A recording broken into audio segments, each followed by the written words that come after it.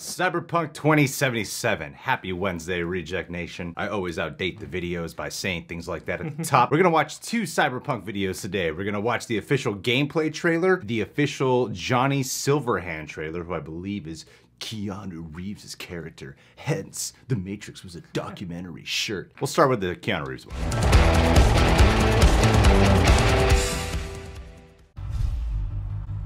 Where'd you even come from?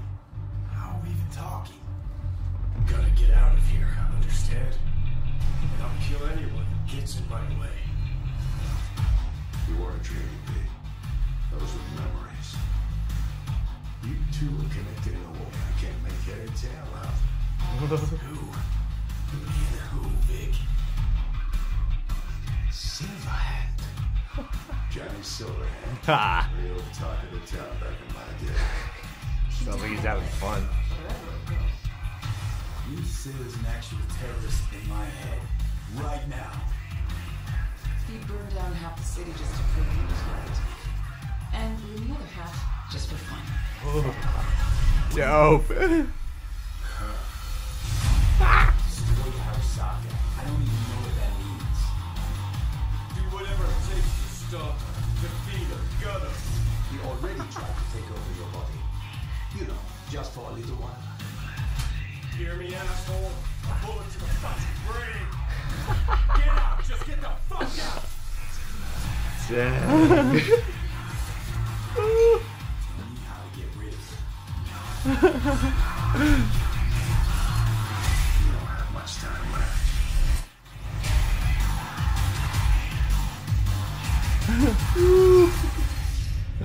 Woo! Woo! Whoa! Like Billy Butcher.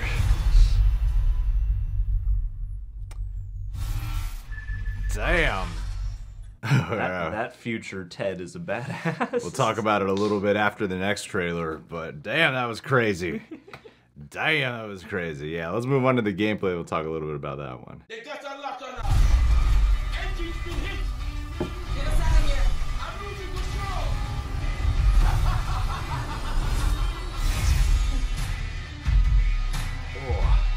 At CD Projekt Red, we dedicate ourselves to telling immersive stories. Yet with every new project, we set out to make our games bigger, more complex, deeply engaging. Come on, V. Let's get you home. Cyberpunk 2077 marries exploration of a vast open world Wow. with kinetic combat, story-changing player choices, and robust character development, all to bring you into our vision of the dark future. You ever feel like the city doesn't give you a choice? You either burn alive in it, or you never existed at all. The year is 2077. An economic crisis culminating in nuclear conflict has left America in pieces. With most of the continent degenerating into lawless war zones, people from all over have converged on the already overcrowded Night City, one of the world's last great megalopolises. A hub amassing the best in resources and know-how, Straight out of and home to RoboCop. manufacturers of cutting-edge technologies. Night City continues to offer the promise of a civilized future. What? No. This isn't happening. Oh, but it is! But in the city streets, a merciless struggle for power rages. Gangs, corporate agents, hustlers, religious cultists, politicians, and all manner of criminals strive to outplay one another. Ordinary people get caught in the crossfire. Looking for justice. In Night City, I seek revenge. Much more feasible here. In this world, consumed by never-ending conflict, sometimes only an outsider will get the job done. Elizabeth tells me you have answers for us. I'm all ears. And that's you, an urban mercenary, a cyber-enhanced gun for hire. You seem to understand each other. Take this, too. As a mercenary, you swear no allegiance. You've chosen the outlaw life and trust that your abilities will carry you up Night City's ruthless, underground social ladder. Heart of Night City. That's it right there. To thrive as a merc, you need the right combination of gear, skills, and reputation. Dex had a Wow. lot to say about you. I hope he wasn't overselling. With the money you earn, you can turn yourself into a living weapon. Find guns and enhancements in the hundreds.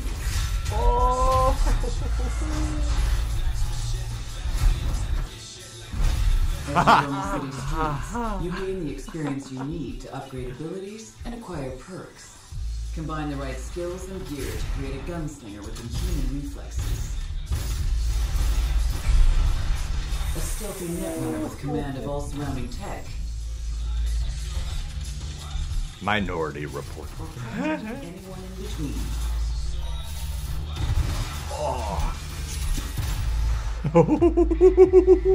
Damn. Cyberpunk 2077. You steal a prototype biochip that can set you up for life. Being filthy rich. When its sealed container is ruptured, the only way to prevent the biochip from failing is to slot it into your head. Oh It no! contains the digitized soul of Johnny Silverhand. Oh no. That's how it all ties in. Okay. That's crazy. Whoa, that is crazy. Aims to bring down the megacorp that made the chip. Do whatever it takes to stop him, defeat him, gut him. What is in your head can shift the balance of power in Night City. The Yo. High and Mighty will do anything Yo. to get their hands on it. Yo. Told you I'd end you someday. The choices you make will shape your story and determine how events unfold. V, you gotta take him down. That's why we're here. But not everything in Night City is a matter of life and death. Sometimes it's about style, choosing your look, your ride, your pastime. Dope. Who's at your side? A dope. Choosing how you spend your dirty money. Ooh, lady. Oh. Ah. Oh. Hardcore Henry. Welcome to the next generation of open world adventure. Immerse yourself in Cyberpunk 2077. Ghost Rider.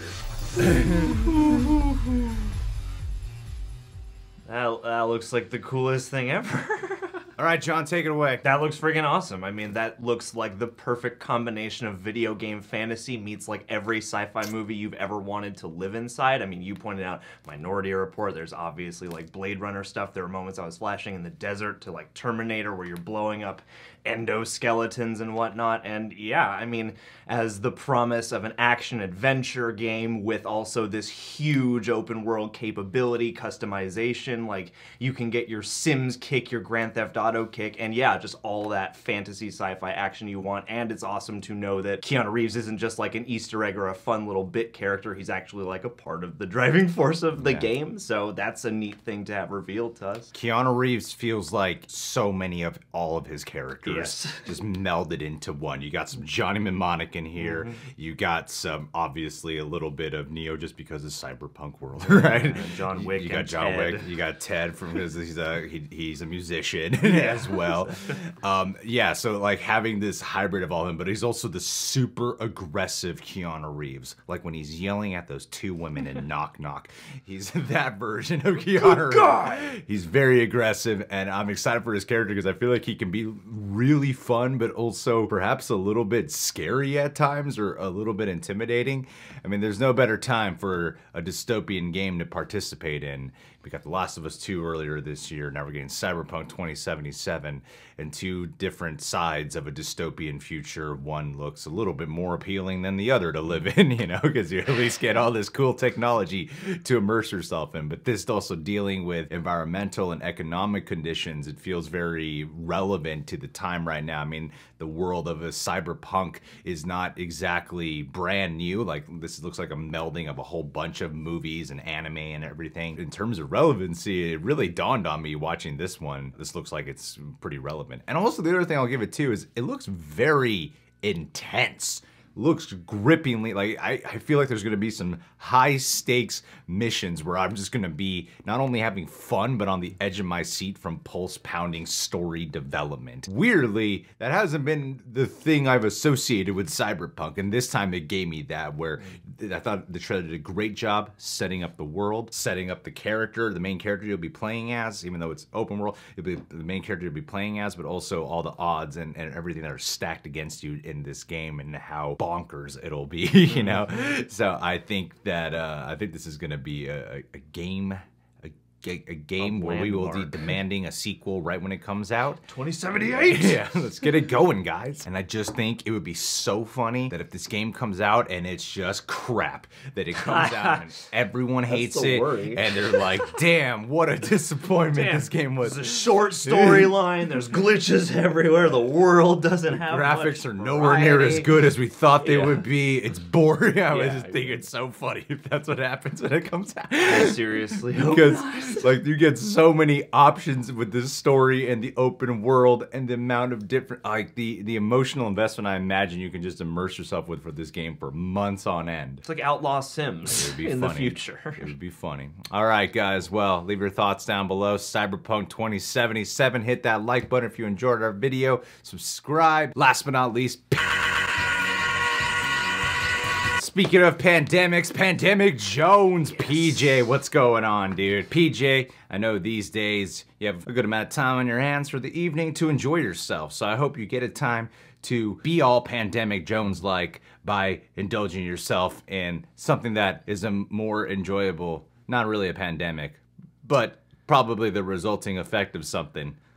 Like, you know where I'm going with this. Around. Spread some love, pandemic style, or, you know, encouragement, creativity. And, you know, with your name being Jones, it just has me think of this whenever I get to message you. I can't say it with my left hand, but it's not unusual to be loved by anyone. That's you, buddy. I love loving you, and I love being loved by you, and I work more off of that feeling than I do for the feeling given to you. What's new, pussycat? Whoa, whoa, whoa.